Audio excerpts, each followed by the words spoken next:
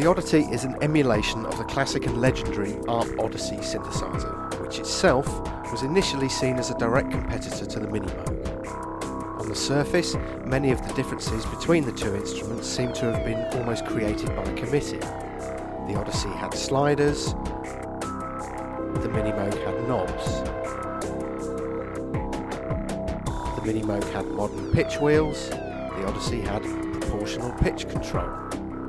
The Odyssey was duophonic and the Minimoog was monophonic. And it was all of these differences that gave it enough character of its own that it quickly became acknowledged as a tour de force in its own right.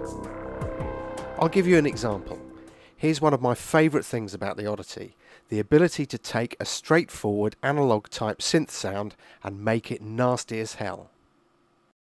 As I said earlier, the Odyssey was duophonic, and the Oddity can be monophonic or duophonic.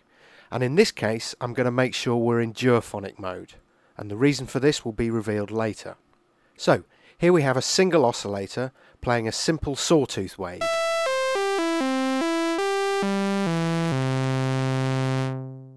Which is pretty run-of-the-mill stuff. I'm going to add a second oscillator to the equation, and you can hear that we've detuned this against oscillator 1 to give that chorus sound. Now, one of the great things about the Odyssey, as opposed to the Minimoog, is a dedicated ring modulator, and in this case we're also going to turn that up.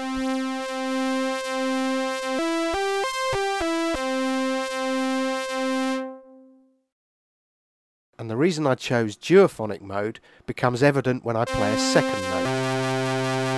Now here I'm playing a C root note, and all the other notes are effectively harmonics of this. Here's the G and the E. Now the wider these intervals, the nastier the sound becomes, as you can hear.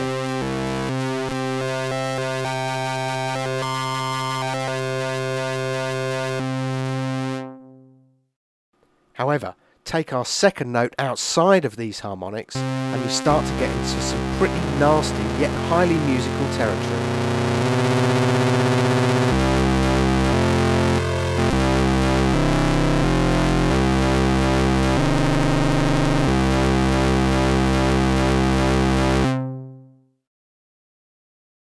Another feature that's unique to the Odyssey and Oddity is the ability to take an LFO and with the aid of a lag slider progressively round off the edges of an LFO waveform.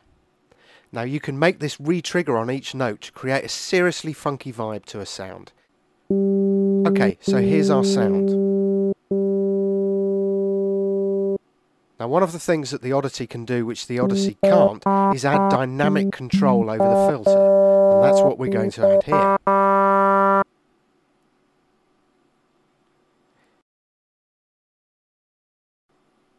In the sample and hold mixer, we can add a waveform and assign it to the filter.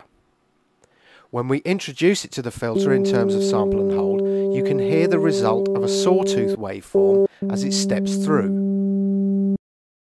Let's just introduce that into the audio mixer.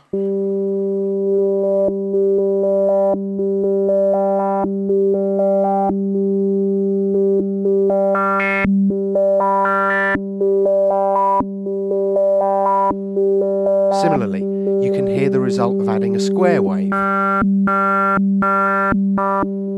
Now we're going to introduce a degree of both square wave and sawtooth for a slightly more random result. Okay, I mentioned the LFO lag slider before, and adding varying amounts of this, we can hear the edges of the LFO waveform become progressively more rounded, from subtle to overkill. Now, instead of having the LFO constantly running, we can choose to make the keyboard trigger it each time a note on is played.